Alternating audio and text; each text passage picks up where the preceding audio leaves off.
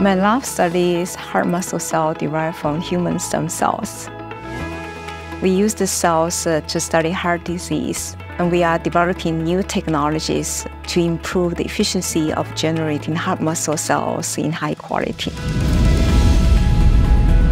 We started our journey into space experiment in 2013 when we received a research funding award from CASES, the ISS National Lab.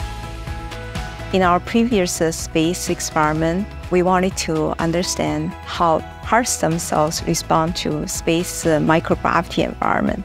To our delight, the 3D heart stem cells can grow faster and turn into beating heart muscle cell efficiently on the ISS.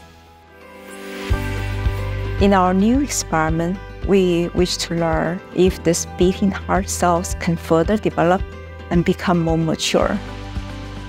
With the more mature heart cells, we can then use the cells to test in new drugs.